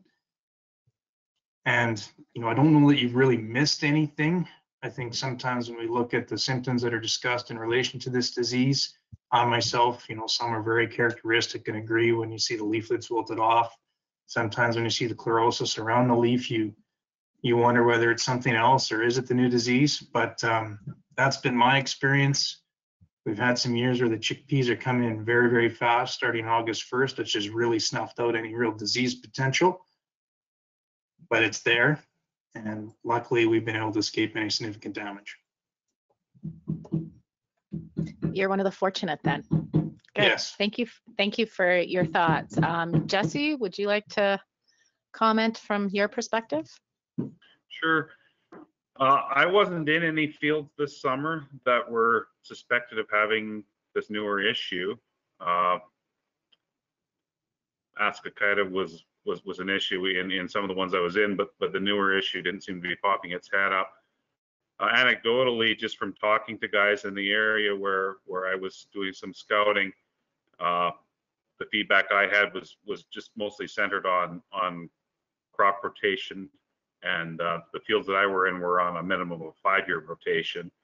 And I don't know if that had anything to do with the lack of disease. It certainly likely benefited, but it sounded like the fields that were of concern in the area were on a shorter rotation in that 3 to 4 year range. And I guess the research that you guys are working on will give us a bit more insight on how much that's helping, but it certainly seemed to benefit the the growers that I was speaking with this past summer anyways.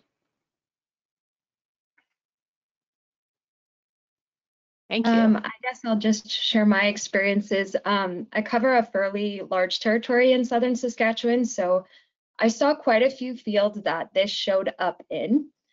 From what I've learned from it, I think that the biggest thing was, I don't know if it's a disease or if it's something that's leading to just stress on the plant that makes it more vulnerable to disease. But something that I kind of learned is if you can catch and get a hold of the ascochyta part of it, that can really help it have something better to come back from in the end, because for the most part, all of the infected fields seem to really bounce back pretty good more towards the end of July, early August. It really showed me the resilience, I guess, of chickpeas, because they really branched out. Whether or not those flowers and those pods ended up finishing and contributing to yield, it's really tough to say, but I think that's probably the biggest thing that I learned from it, is making sure that, you know, you're catching that ascochyta really early and that you're really managing your disease really well, because that's just another stress that those chickpeas are going to have to overcome, and you really don't want that to happen. It was really dry in the spring for the most part in most of my territory, so guys were kind of making that decision on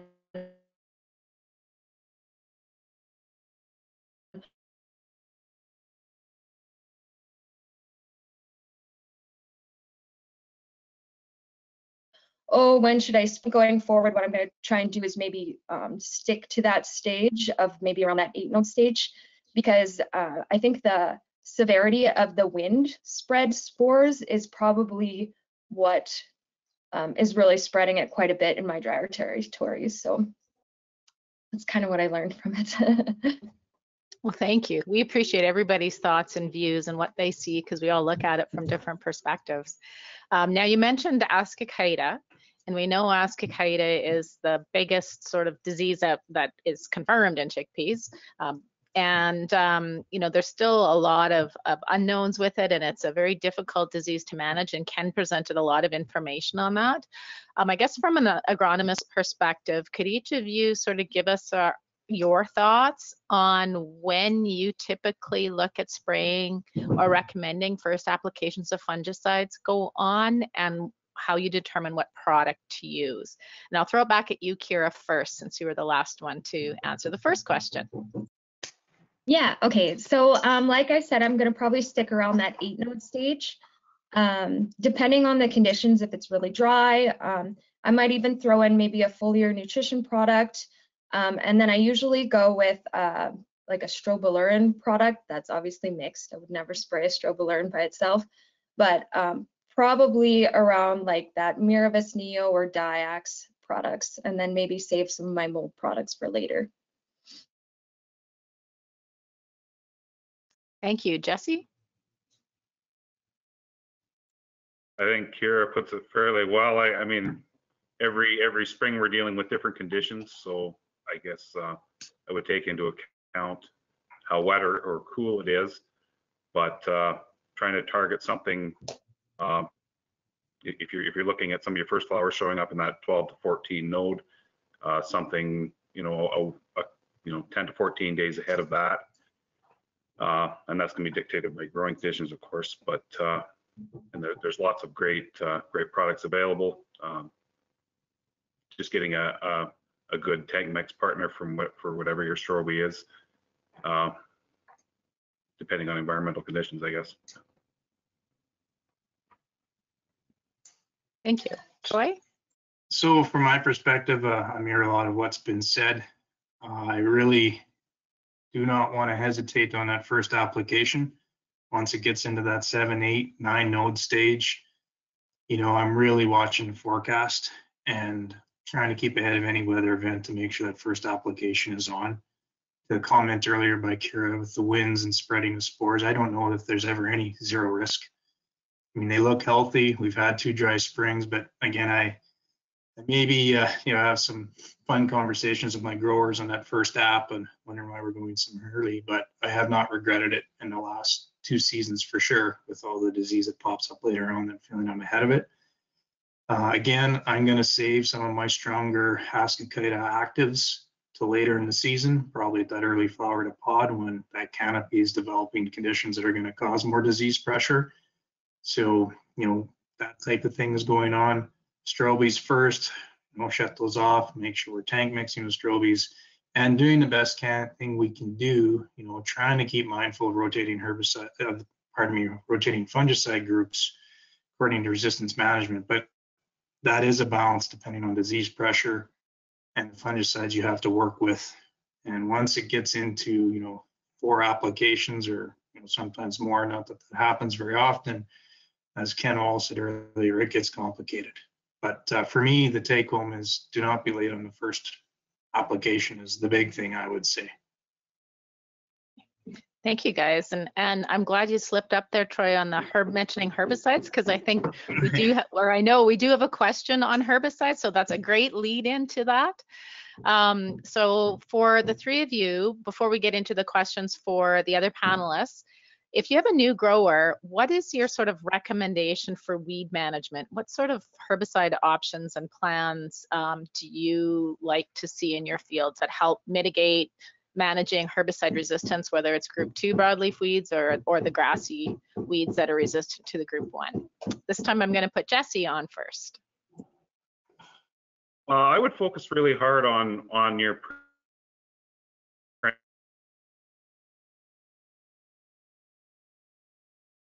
perennial weed map. This fall is a really great time to be paying attention to your perennials because you don't have very good options at all in crop. And so a good fall weed management program is going to be important. Pay very close attention to your herbicide history in years prior. Make sure that you don't have anything on there that's going to be a problem. Products like Authority and some of its partners that you can get it with now can work really, really well. With kochia being a fairly big issue in pulse country, it's a nice option to look at. Particularly since we're dealing with more and more resistance issues cropping up in that all of the time. Pay close attention to your Sancor husbandry if that's the product of choice for you in crop. You're going to see some Sancor burn likely one way or the other, but watch your rates and keep your water volumes really, really high.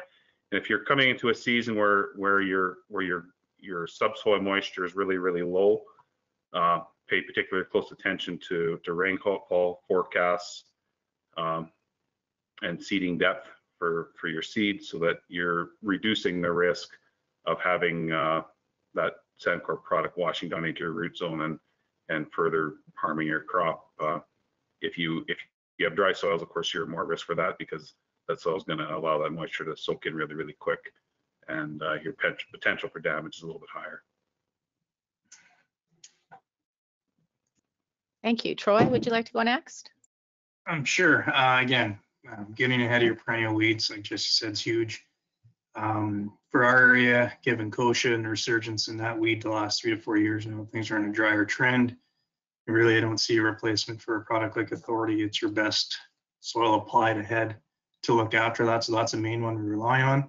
I would put a plug in for a product like Authority Supreme, just because whether you really need that extra grassy control with that product or not, it's introducing another group, which is going to help with your resistance management of your grassy weeds. So it's sort of a side benefit. I mean, there's agronomic reasons for using every product, including Authority Supreme, but by adding a grassy component to Supreme, it is a benefit for managing different groups to manage your grassy weeds.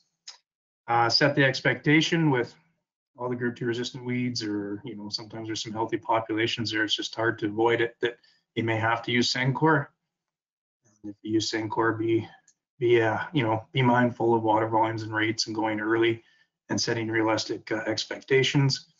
And I'd say some of the most common conversations I've had around weed control the last 2 years, and not specific to chickpeas, is trying to make sure the growers have a good appreciation for some of those soil applied herbicides.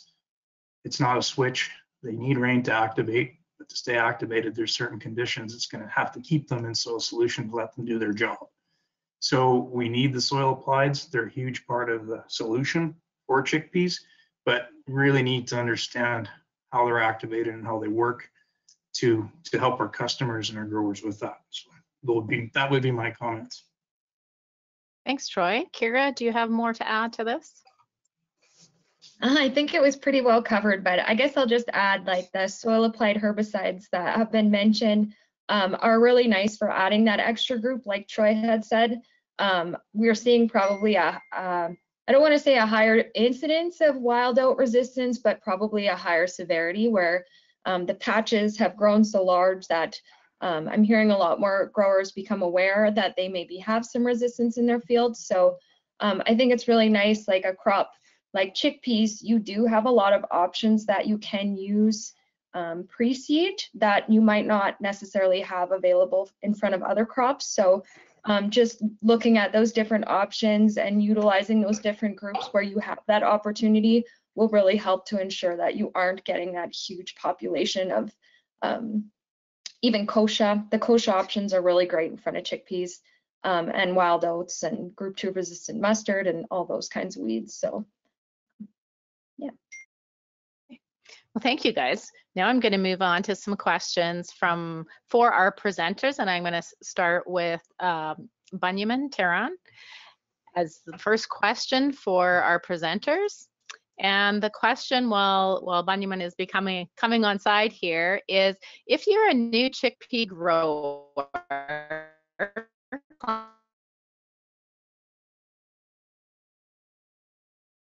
today. You presented a lot of information on the different varieties and some of the newer varieties out there, but the commercially available varieties are mainly the Leader and the Orion, CDC Palmer, and some of the older varieties. What really is the best choice going forward, and how do growers make that decision? Thank you, Sherrilyn, for the questions. Can you hear me? Okay, thanks. So I think looking at the reality that we are facing here, and then a lot of uncertainty to what cost, there is a problem, but we do not know what it is. So I would suggest for the growers to start with just CDC Leader to start with, and then do the management as recommended by at least the 3 agronomists here. Disease management. So thank you, Troy, Kira, Jesse, for putting that to growers to spray around 8 nodes or early spray. This is the method that I've been doing when I did the extension meeting for years to farmers around the province. But quite often I get the comments from the farmers, you are spraying the soil, you're not spraying the plants at that stage, because you see the plants really small. You don't even see the plants at that time when you spray fungicides. But that's the really critical thing. So for the new growers, take CDC Leader and then do the management as recommended by the agronomist. The most critical one is the first spray of fungicide to give the protection around 8 node stage. That's kind of the average, or kind of the latest, probably around 10 node stage. That's really critical to give the protection for the plants. Because once you miss that, the canopy start growing, that's when you start the effectiveness of your fungicide applications, because you not be able to kind of control the spore under the leaves. Okay, so just so you know that we are one of the growing regions where we have both what is the sexual and asexual cycles of this disease. Australia, they don't have the sexual cycle, so they have a little bit less diversity than ours here. So probably that's, Sherrilyn, what my comment is. Okay, so just to follow up on that, so if a grower has CDC Orion seed and they're trying to make that decision whether to, you know, kind of dump that seed and try the new seed Leader, is there enough advantage to Leader to justify switching seed or switching varieties? If you have Orion, I'm sorry, can you repeat again? If you have CDC Orion seed? Yes, if you already have seed. Yeah, you can just grow, but again, follow all the recommendations for good management of the crop. That's probably the critical things. Follow the recommendation for rotations, crop management, weed control, so all kind of in a package. So that's keep the plant healthy. What happened is that what I've seen, within our plots. This problem arrives early, and then if you don't have a good control of the disease, Ascochyta will come and then just to cover the crops right away. So that's really so give the protection after the crop. So even with Orion, if you have a good seed of Orion, and then do carefully and then follow all the recommendations for good crop management, including fungicide application, herbicide, and all those things. Thank you. And one more question for, yeah, that's great. One more question for you, and then we'll move on to another presenter. We've got so many great questions, and we're not going to get to all of them today, but we will send them out, get them answered, and then post the answers to the questions as well as the recordings of the presentation later this week. So the one question that did come in that might be a quick answer for you is, what is the market for the black Desi chickpea that you mentioned? Okay, so traditionally in Iran, there is a market for this black Desi that you consume that. But then I also received some requests here from the organic growers. They want kind of spray cells and then to produce chickpeas that kind of will fit in with their market, with their system. So that's what the black Desi. This is, I'm not going to expect black Desi becoming like a big crop. No, I think we have to maintain that specific opportunity for farmers. So this is a market that traditionally occurred in Iran, and that where black Desi is quite popular as a snack and product in the country. Perfect, thank you. The question for Lana. So a great presentation on intercropping. And one of the questions that did come in is, how should we best manage balanced rotations when we are considering intercropping a pulse and an oil seed into the same year? This forces us to maybe look at a 2-year cereal rotation or a 1-year pulse or oil. Do you have comments on how the intercrop fits into the whole rotation? Yeah, so one of my approaches to this, it seems to work best with a 4-year rotation. And we need to keep in mind that not all pulses and oilseeds share the same diseases and pests. So if you're growing one brassica in the rotation, then maybe don't grow another brassica. But the same thing with pulses, the chickpeas don't really share diseases with things like lentils or peas. The Phantomyces isn't an issue that affects chickpeas. So my recommendation is generally just to approach the idea of crop rotations with a bit more complexity. Instead of looking at the larger groups of oilseed, pulse, cereal, look at that more on individual crop level.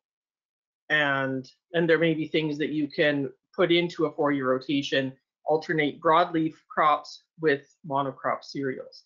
And you could have one intercrop in a 4-year crop cycle and still possibly incorporate some other things. Now, it gets tricky trying to have this in a rotation with canola, frankly, because canola volunteers are not great. If you've got a handle on canola volunteers, then, and you're using a shatter tolerant canola and getting very low seed on the ground, then that's maybe isn't a problem. But it's just a warning to be careful with a canola in rotation with this.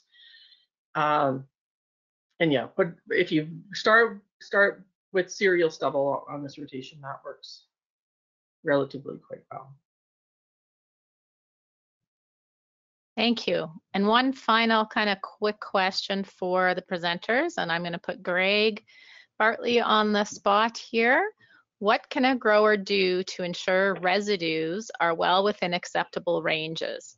Is there testing that can be done to ensure their samples have no issues before they sell the seed? Yeah, so the easiest thing to do is simply just follow the label directions on the product. So make sure you're using products that are, registered for use on that crop, and also stay within those limits. So as I mentioned, the maximum residue limits are based on those label directions, and there is quite a range that makes them acceptable. Like, it's based on the tightest PHI, the maximum number of applications it could be used for the season, and then a margin error on top of that. So if you're simply following the label directions, you should be well within limits within Canada. Now, the issue is those export market MRLs. If those MRLs are misaligned and lower, then there may be cases where, you know, we just simply have to monitor our current uses and see if we meet those MRLs. And that's the tricky part that's maybe not as applicable to the farm. As far as getting tested then, there is a testing capacity in private labs. They can be quite expensive, but if you work with your agronomist or if your agronomists are looking for this option for your farmers, you can reach out to me. I can get you in contact with some private labs to get some of that testing done. You know, it is possible, but again, can be a little expensive. The other thing is to work with your grain buyers. You know, in many cases, there is some quality assurance programs. There are quality assurance programs in place. And, you know, there may be opportunities to get some feedback from your buyers if you're within range or have any questions. You know, I think they're willing to work with their farmers to make sure that the product they receive is going to meet the needs of the export customers as well. Thank you. I think that wraps up our question and answer period. We've got tons more questions and that we just don't have time to answer. And we really appreciate the panelists and the presenters here today. And with that, I will turn it back over to Brad.